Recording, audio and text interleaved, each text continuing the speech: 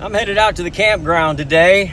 Jim called me. You remember Jim from several videos back. He's kind of the big camper guru around here. He's out at the campground right now, and he said, hey, I'm out here with my group. I'll put the link to those guys down in the description. But he said there's several campers out here that I think you want to kind of come and take a look at because they're vintage for one, and a lot of them are pretty cool. So we're going to go take a look at them. If you're getting any kind of value out of these, or you just like looking at old campers, would you hit that like button? Boop. Hit the subscribe, tell a friend. It'll help the channel grow. I'd appreciate it. So these are going to be glampers. So they're going to be vintage campers that are really, really decorated. So just check them out. Here we've got a 1959 fan, originally out of Oneida, New York. It's had a second redo on it, and the original owners from New York, then I think somewhere along the line this was taken over, they told me, to North Carolina to be used as a mobile auto office, like a dealership office where the guy had a car lot. These fans, they're kind of like that King that we've got over, you know, on our lot, where they've got those sideways windows.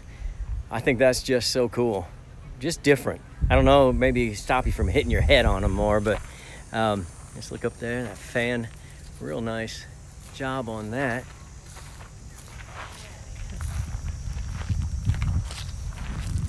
Ooh. Nice vintage looking awning. Let's get that in the shot. Look at that. That's just beautiful. Let's see if we can go inside and take a quick look. I'm gonna check this out. Look at Indiana, made in Indiana. First sale was in Oneida, New York. Got a Bargman L66.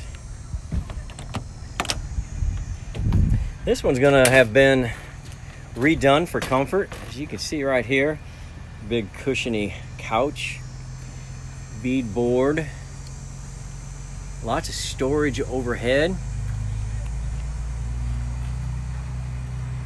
Now you can tell that the people who own this are in love because there's no door on the toilet.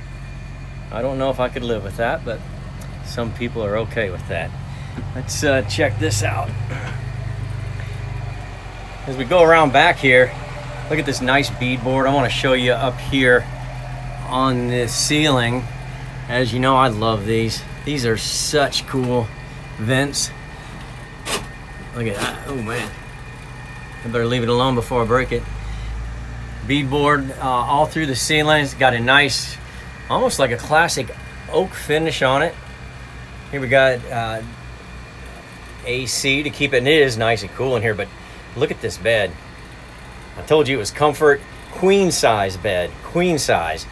Down here, down low, here's the original ice box. It's storage right now. It's got the original handle on it. Look at that. That is so cool. But as I said, comfort is the name of the game. And we've got a Frigidaire.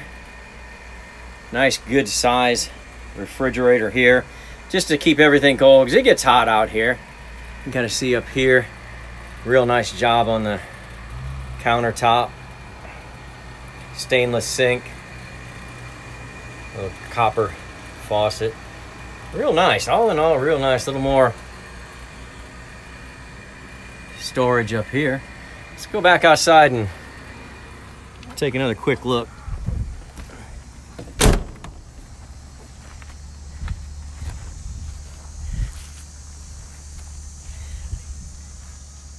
'59 fan.